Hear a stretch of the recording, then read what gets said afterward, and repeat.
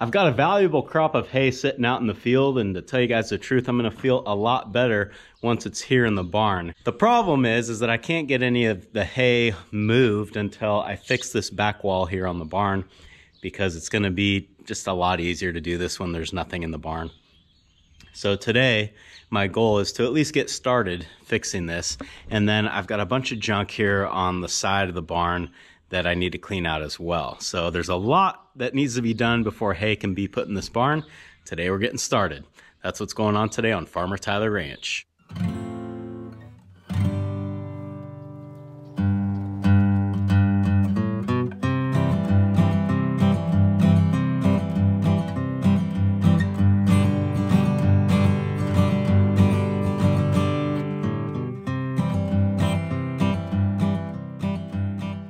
First thing that needs to be done is I need to pull this old tin off of the back of the barn here. Obviously I've got my piece that's folded back, but if you kind of look at the right angle, you can see that a lot of this tin is bowed in. And what this is from is, this is the pen that I was keeping my bull in prior to breeding season, and he was getting a little restless. And this is what a restless bull does. I'm hopeful that I can straighten some of this tin, because Lord knows it is expensive, and even the stuff you buy now is not thick like this old stuff is. So I'm hoping that I can salvage it. My other plan is to put some extra boards across the wall here, because when I'm working cows in this corral, if I try to chase them in this gate, a lot of times they'll kind of spin a circle right here to turn around, and I think they hit the barn as well when that happens.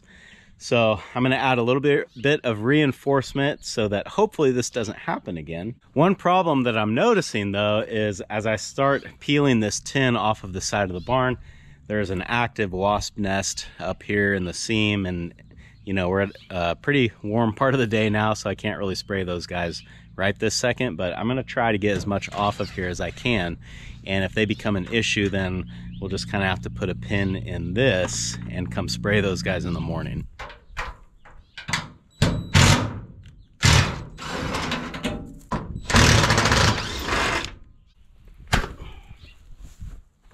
Like that.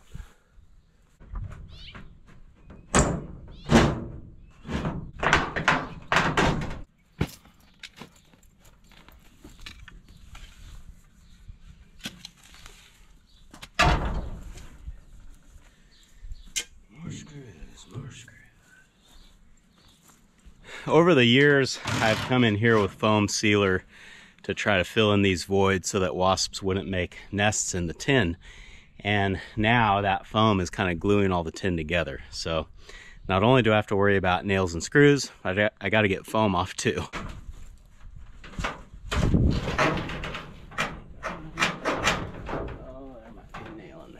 I'm pretty sure there's another nail up on the top of that tin, and I can't get to it, so I'm going to try to come in on the other side of the barn here and see if I can pop that loose.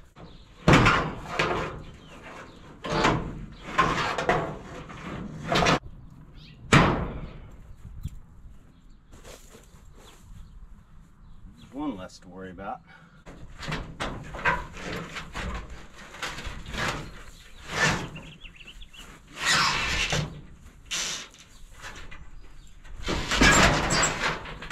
I've made pretty decent progress here. I've only actually got one more piece of tin that I want to get down.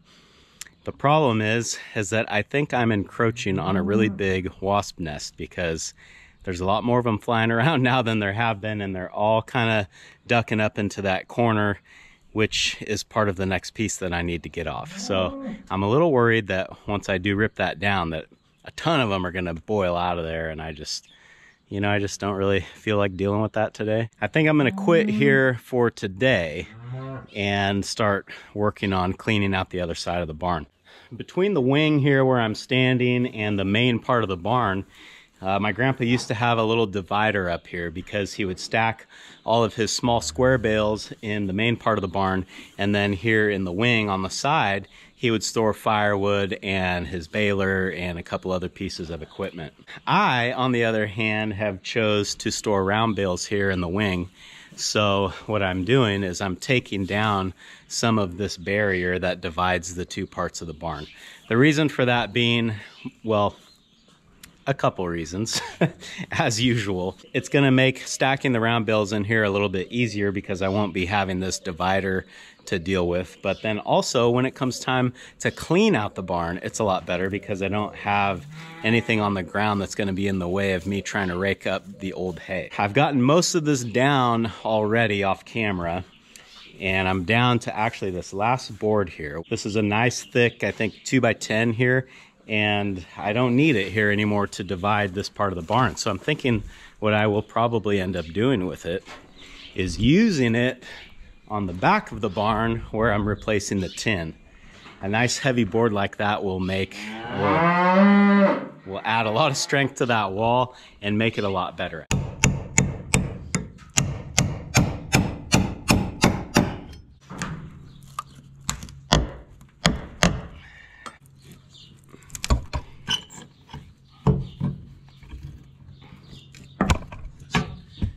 Camera's not really helping me that much.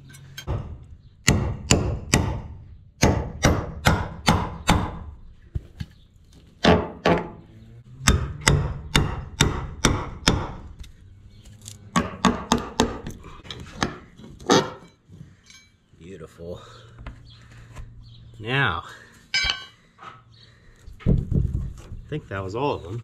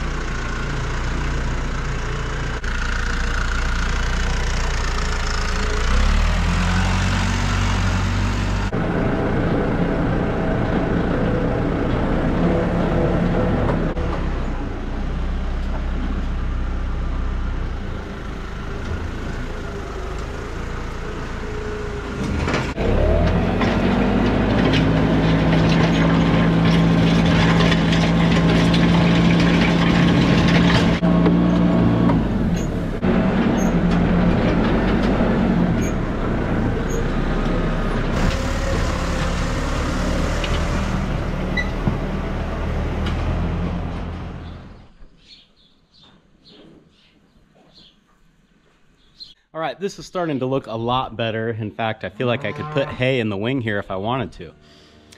I think I'm gonna call it here for today. We'll come back in the morning and get going on that wall, and I'm hoping I can finish tomorrow. We'll just have to wait and see. It's the next day now. It's a lot cooler, a lot nicer today. The only thing is I do have some planes going in the background, so I apologize if that comes through on the audio.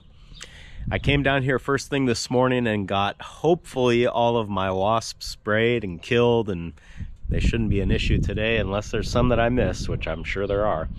But I went ahead and got these other pieces of tin down, and I think I'm about to the point where I can start to rebuild this wall. One issue that I have noticed is that some of these boards are kind of like separating off of the posts, and I don't know if there was ever a haystack that was dropped on this wall, or if maybe when they were putting the haystacks in they pushed up against it or something, but somehow these boards got pushed off of the posts. When you're working on an old barn like this, there's always more than you expect. I think the first thing that we'll do is address this this top, I don't know, brace, frame, whatever you want to call it.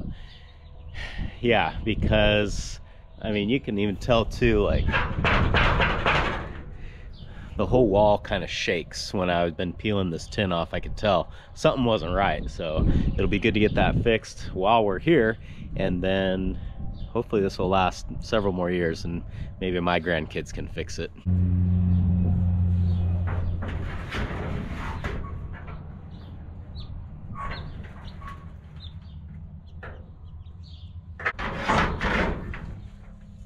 Well, the shovel pry bar doesn't really seem to be working that good, so I've got another idea.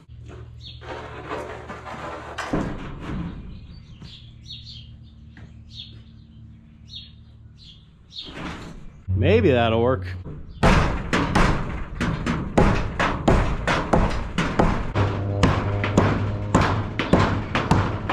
I can get a lag screw in there, I'm doing it.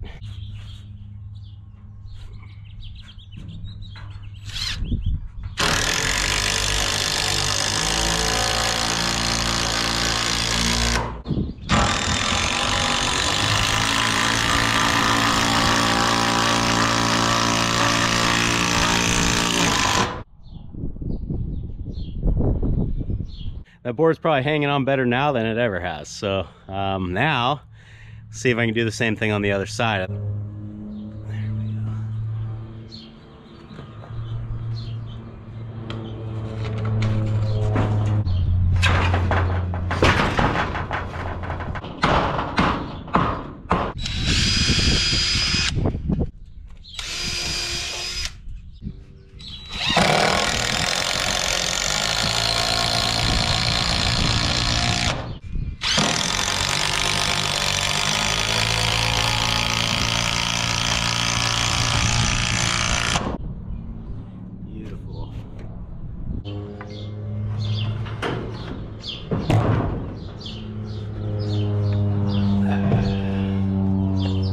we go.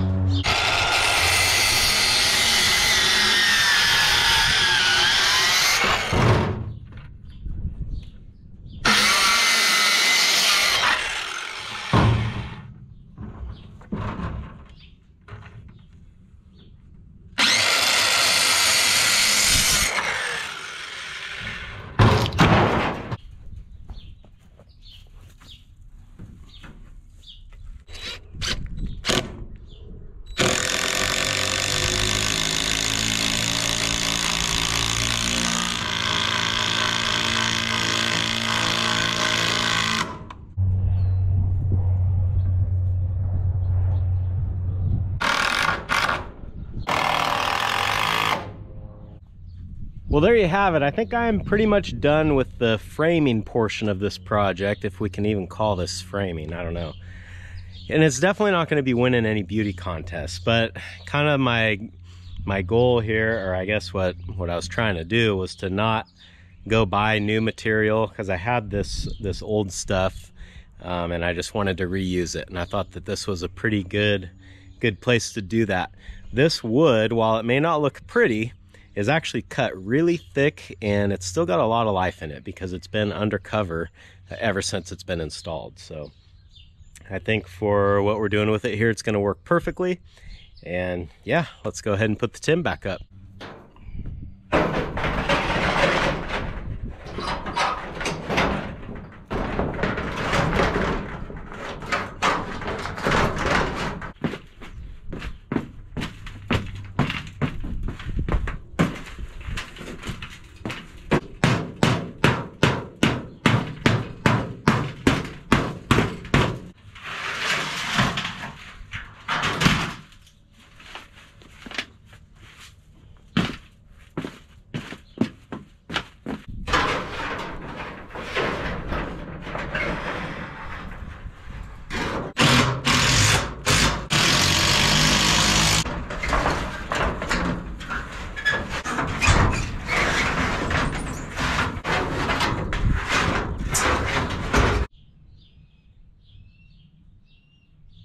Well, believe it or not, I was actually able to straighten this tin out, at least to get it straight enough to where I could hang it back up.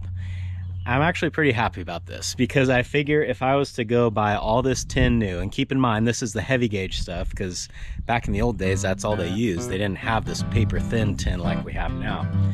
But to go buy this new today, I'm guessing would be somewhere around $400. So I feel like I can tolerate some creases and, you know, rust and things like that. And hey, you know what? It matches the rest of the barn. So now no one will ever even know there was a repair here. Well, I think I finished this up just in time, because it's starting to warm up and now we're working in the sun. So it's only going to get worse. Thanks for hanging out with me today, guys. And I hope I'll see you again on Farmer Tyler Ranch.